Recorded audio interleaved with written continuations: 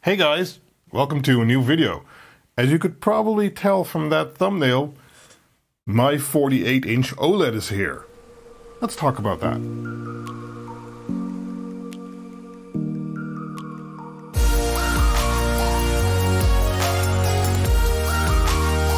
Well, actually, I don't have that much to say about it yet. I've only had it for a few hours myself, but I'm just really excited, so I wanted to make a video about it. It's a LG OLED CX or C10 model, the 48-inch version. And I'll show you a closer-up picture in a minute. And well, I intend to use it as my desktop monitor, as I told you in one of my latest Queenbox episodes. So it's a 3840 by 2160, 60 or 120 Hz screen because it supports HDMI 2.1. Now, my current PC is a Ryzen 3900X, 32 gigabytes of memory, lots of SSD storage, and a GTX 1080. Now, the 1080 only goes up to HDMI 2.0B and actually doesn't have the G-Sync update that the RTX 20 series does have. That means I'm a bit limited to what I can do, but it's able to run 3840 by 2160 with 60 frames per second and normal 8-bit colors with 444 chroma. What does that all mean? Basically, it's able to process the normal signal a normal monitor would get to, and there's no issue with HDMI 2 unless you want to go to a higher refresh rate than that. Now, as I said, I've only had this TV, monitor, whatever you want to call it, for a few hours myself, and I just wanted to make this video because I wanted to ask you, what would you like to see? I have this thing now, I have it hooked up to my 1080. I plan on upgrading to a 3080 or 3080 Ti in the future, but that's going to have to wait a few months. So yeah, what would you like me to see or test with the current setup I have? Normal desktop work has been fine. It's been great. Picture quality looks excellent and it's really awesome during gaming. But I also intend to use this thing for normal desktop usage. And there you have to watch things like text and, well, as I said, 444 chroma, but that's working fine. And text was a little bit of an issue at the beginning, but once I got all the settings dialed in, I think it looks excellent. Now, a lot of it has to do with the distance from the screen to you. Currently, I have a desk that is 80 centimeters deep, but the stand of the monitor that it comes with is also about 20 centimeters deep. So it's 20 centimeters forward from the wall. So from the screen to me is only 60 centimeters. And quite frankly, that's too short. There's two reasons for that. A, the screen is very big, so you have to move your head a lot. And I haven't found that to be a big problem yet. But B, the resolution is actually too low for that. Because you're 60 centimeters away from a 4K screen, but this 4K screen is really big. And if you have a 27-inch 4K screen, like my other monitor, that's fine, everything's really crisp. But at 48 inches, pixels actually become too big, or at least I notice the individual pixels, and it doesn't look like a uniform whole anymore. Now, this is another kick under my ass to get my ultimate overkill desk finished, because that will give me 20 centimeters more desk space, so 1 meter in total from the wall. And, well, hold on.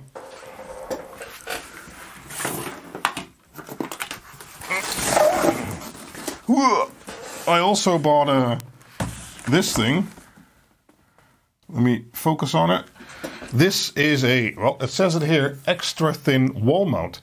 So it will only be 3.5 centimeters or 1.4 inches from the wall, basically taking that 20 or 25 centimeters that it's now back to about 5, because it's 3.5 centimeters from the thicker part at the back. So that will already win me 15 to 20 centimeters right now. And then if my desk is further back, I've been testing a little bit with moving my chair back and stuff like that. I think that will be fine. Now, as I said, I don't really have much to talk about in this video. I really would like some input from you guys, what you would like to see. So for now, let's quickly run through the settings you need to do on a TV to make it a PC input. and what settings I'm currently running on the TV for which image quality looks good or great for me. Okay, so image quality in a YouTube video is always going to be very hard to determine, and actually I still have the protective foam on there, foil on there, because I want to wall mount it tomorrow, and I thought, okay, I'll take it off after that. But even with that foil on there, it looks quite good. I hope you can judge from the video that the 444 looks awesome, colors look great. But let's go through the steps to get this a PC input and the monitor into gaming mode so that mouse responsivity, or actually image lag, is the shortest possible. To do that, we hit the input icon on the remote first and then go to Home Dashboard. Once you are there, you go here at the top right and go to Edit Settings. And there you used to need to change this to PC input.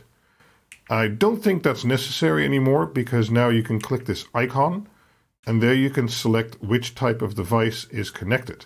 In our case, that's a PC. And you go Save and Exit, and then you leave this menu. And well, then it should enable PC mode, which will disable some of the processing and give you the cleanest image. Okay, let's quickly run through the settings I have it currently set to. So we go to All Settings, Picture, and let's quickly go to Additional Settings. Eye comfort mode is off because, well, everything becomes really orange. I don't like that. And then we have HDMI Ultra Deep Color, and I have that enabled for the input. You need that to do HDR. Instant game response is on, but I don't think that's going to do anything, especially with my GTX 1080. Next, we have OLED screensaver. A pixel refresher, you can run a manual pixel refresh, but you shouldn't really do that because the TV should take care of that automatically. Then screen shift, and that is supposed to move pixels around to try and minimize local burn-in. And well, I haven't noticed anything bad with it turned on, so I keep it on for now. And logo luminance adjustment is that something that is static on the screen can be lowered in brightness to kind of try and save those pixels basically. And I have it set to high, and I haven't noticed any weird effects or moving things or brightness decreases which really irritated me, so I keep it on high also. Just very quickly to show, I'm currently on the 030060 firmware. Back to here, we go into picture mode settings, and I have it set to game mode, again, to make sure that all the input lowering, basically we get the lowest input possible. Contrast is set to 90, brightness is set to 50, and sharpness is set to 10, as I said, because I find that most text on the screen looks best with it at 10 and not at 0, because it became a little bit fuzzy. I have color set to 60, but whatever your preference is, that is fine. And in advanced controls, we see that a lot of stuff is grayed out to try and lower input lag. Gamma is set to 2.2, which I believe is standard for the PC.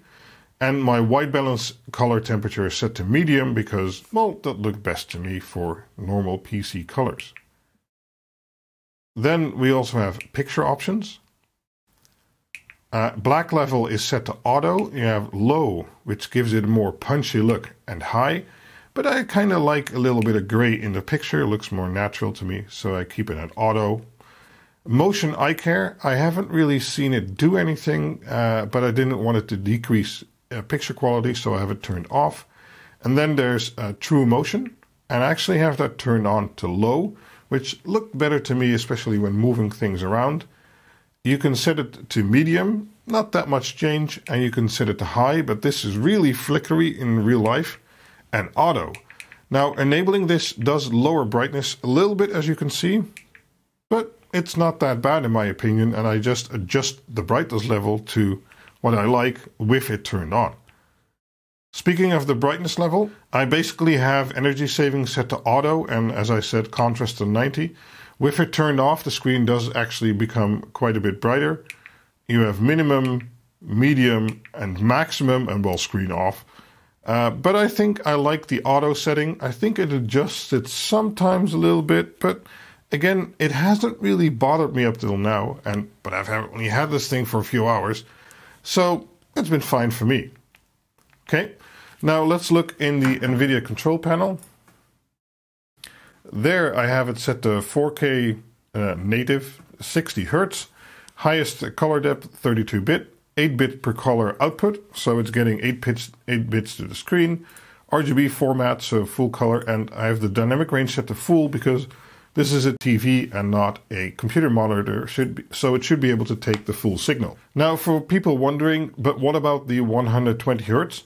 Well, you can set it to 2560 by 1440 with 120 Hz and still keep RGB or 444 output, and that looks excellent. And you probably can't really see it in the video. The smoothness is amazing, and I really can't wait until we have 4K 120 Hz with a new video card later in the year. You can also do 4K 120 Hz with HDMI 2.0, but as you can see here, it sets the picture or color output color format to 420, and although it looks okay on images and stuff like that, on text, you can really notice it becoming fuzzy and having a much lower resolution. So I don't really like that. And since I have a GTX 1080, I tried some games at 2560 1440 with 120 Hz.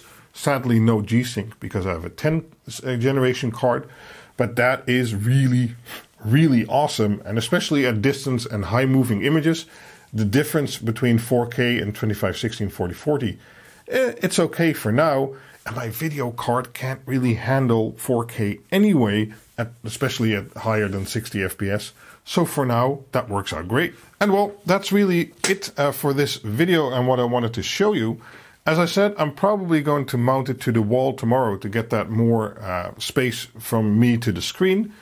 And well, as I said, what would you like to know? What would you like to see about this screen? And what would you like me to test with the current setup I have? In the future, I plan on doing tests with 4K, 120 Hz HDR, and which kind of HDMI cables can you use? Can you use old HDMI 1.0 cables or standard definition or whatever? Or do you really need a new cable? Currently, I'm using the purple 3 meters HDMI 2.1 48 gigabit cable you saw in my latest Quinbox episode. And that's been working fine for me, as I said. I'm quite picky in regards to monitors. I've always run IPS monitors because I really can't stand the VA and the color drop off if you're not sitting directly in front of it. There's no such issue with the OLED. And well, there's of course one topic left to discuss in this video, and that's burn-in. Aren't you afraid of burn-in? Well, yes and no. I accept the fact that it's a given that it probably will burn in at some point. But on the other hand, I don't mind using a hiding taskbar. I already have had moving background images which change every now and then. I use a wallpaper engine for that.